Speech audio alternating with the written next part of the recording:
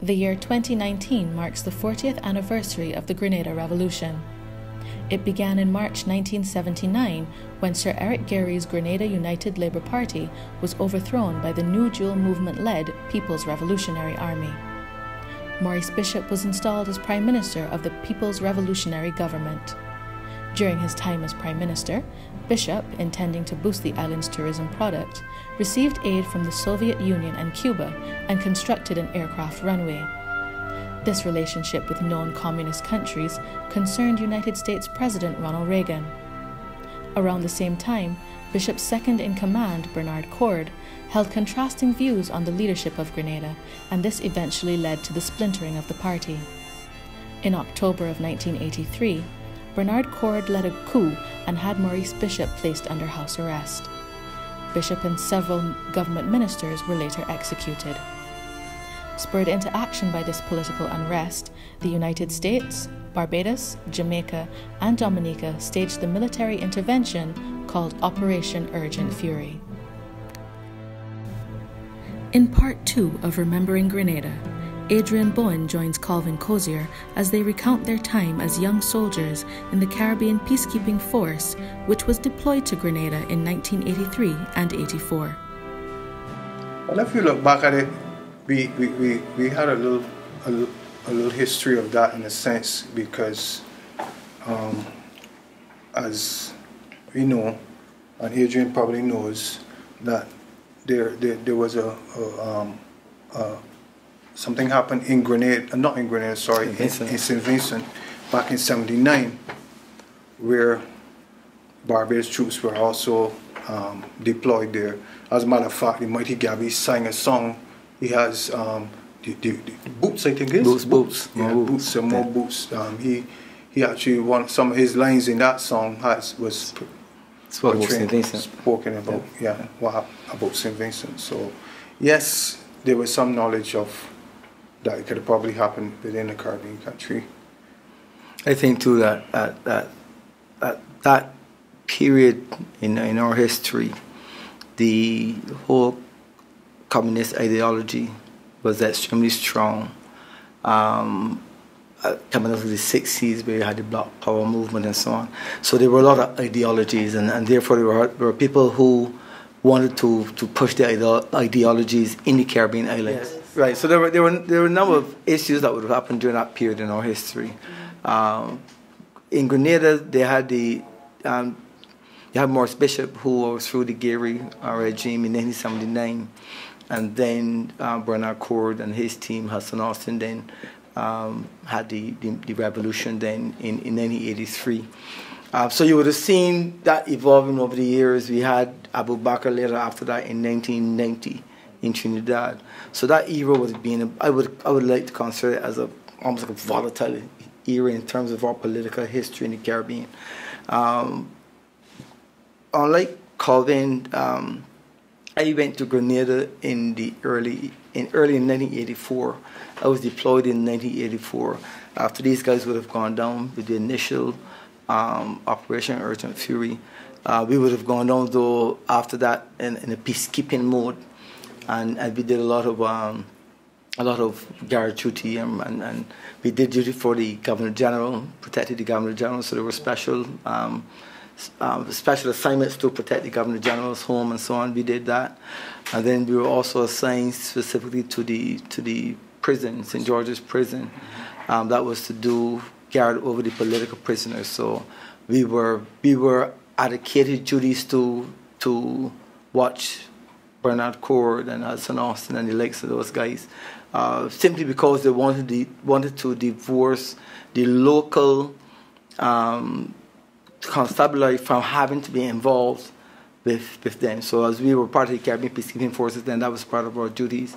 When we got to Grenada, even at that stage, because we went down 6 months after the actual intervention, but even when we went down, there was still the option of some persons who say they didn't want to go.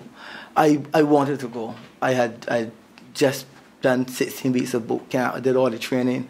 I was ready to get into active duty, and I was 19 years old as well. as a young guy, and I wanted to get into duty. I felt like, I did the training, I'm up to it, let me get on there. And when I got to Grenada, I found that the environment was still subdued. There were a lot of areas that didn't have electricity. You can still see the impact of the actual intervention. One of the most telling things to me would have been to go up to Fort Rupert and actually look at the location of Fort Rupert where Bishop and his members were executed. And there's some real blaring memories coming back from Grenada at that time. The people, yes, were happy to see us, but they still had, because of the same ideology, they still had people who felt as if we were type of imposing. They didn't like the fact that you had armed soldiers around their streets and guarding their government general and so on and so forth, but that's the aftermath of a war. So, but that was the atmosphere at the time. So there were some people who still had the linkage to the whole Morris Bishop ideology of communism and so on.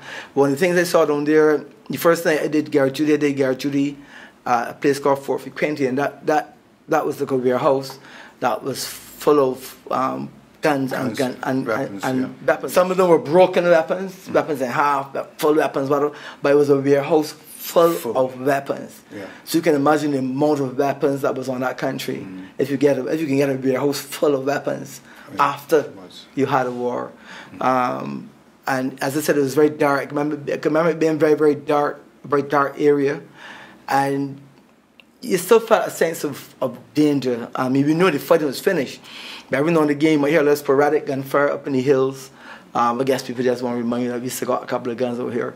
But it was, at 19 years old, it was an experience to be down there and know that you are in a position of authority at 19 years old in someone else's country. But it was interesting. It was exhilarating, but it was an experience to be there alone. Were the Americans still there when you went? Yes, the Americans were there up to 1985. I think they left the end in 84.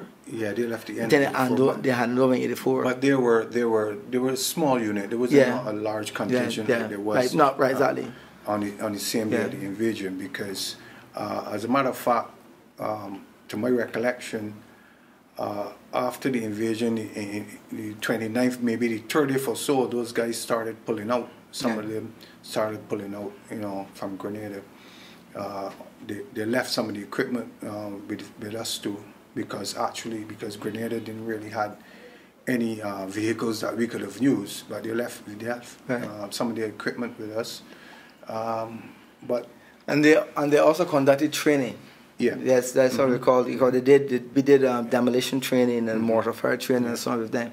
So they conducted some training. So as we were down there, obviously we were still being trained, in terms of the necessary skills we would need, and that's what they did. And then we left. I don't have the exact dates, but I think we pulled out of Grenada in 1985. 85. My last duty would be in 85. So I did about 5 tours in Grenada from 84 to 85. What were those tours? They vary. Some would have been like a month. Some was like 6 weeks. I think the longest might have been 2 months. And one of them spent almost a whole month working in the jail, in the prison. And when you work in the prison, that's it. You work in the prison, so you're in prison for that time. And that was hard for me. I'm an outgoing guy, so being in prison was a fight. But that was hard for me. But I remember spending about a month working in St. George's prison.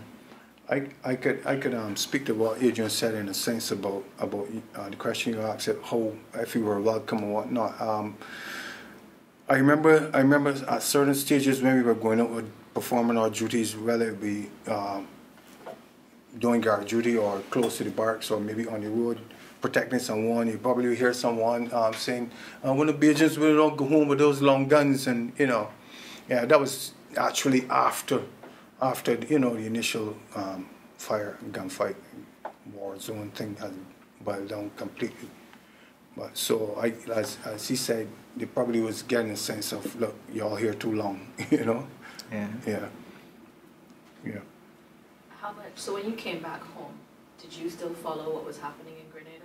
Yeah, we had to. We had to because we knew for a fact that we came home for a period of time and then we'd be back in that same country again, performing duties again. So we actually tried to keep, you know, and we had forces, people changing all the time. So the guys that came up with us know, well, look, this is what happened, you know, telling us, well, look, this place is still, you know. So we actually got news and information all the time, and we were keen about it because, like I said, we knew we had to go back at some point in time. So, are you still, or were you at any point still in contact with people with Grenadians that you would have met there? No, I'm not in contact with any of them now. After I, there were a few, but at this stage, no. No, I don't have any contact. No, I was been back to Grenada though a couple of times since then for different reasons. But I don't have any direct contacts with the persons I would have met back in that time during that era. None at all. Yeah, funny enough, I've never been back. You know, and I was telling my wife the other day, yeah, I want to go back to see what it's like now. What changes has been made, and probably infrastructure, you know, pertaining to the roads, and you know, because back then the roads was horrible.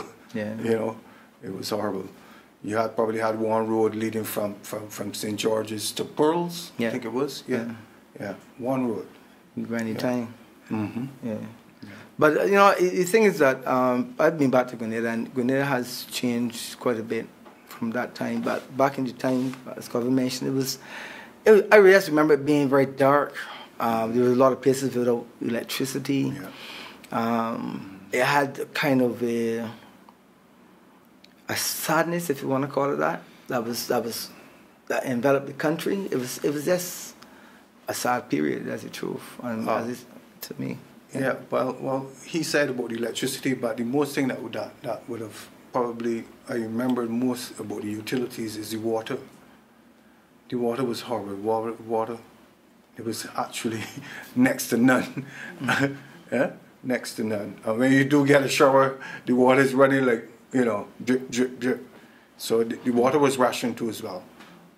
Yeah, it was, yeah. The Cubans were apparently a part of contention in terms of the Americans and the concern about communism. Do you all have any experience with any of the Cubans when you were there? When we land, we passed an area. There was Cubans in a cordon off behind some concertina wire and whatnot, and that's basically the contact that we had with the Cubans. We just passed them and saw them. They were on the guard, and that was it. That was it. As far as I can remember, that was it. I think when they were being sent back to Cuba, because they were sent back to Cuba, we played a role in that too as well, because when the planes was on the runway, we were providing some form of security at that point in time too. But actual contact, like, you know, conversations and stuff like that, no. We had other operations other than that, not as significant maybe as that worldwide, but other operations that we would have been involved in. So, you know, as you're involved in operation, you do it, it's finished, and you roll over and you go again to move on to whatever else is coming down the pipeline. So I wouldn't say that it's something that I would have dwelled on, but for sure it's an experience that would be a lasting experience for me, especially the fact I was so young at the time. I think that helped really shape me too in terms of opening my eyes as a young guy in terms of the things that are happening. Because the death of Morris Bishop and his team was horrific. And as I told you, if you go to Fort Rupert, even now, I think they still have it as a place you can go on tour. I don't know if it's still open now. But if you go to Fort Rupert and you see the sides of those holes that are left in the wall where they were shooting, you also see the jump off, when people got so scared they jumped over this wall that was going 100 feet high, and fell to their death and so on. So, you know, when you get there and you see these things, you tend to realize, you know, there's so much more is going on that you're really aware of in your small 166 square miles of Barbados. So that was just an eye-opening experience for me at the time.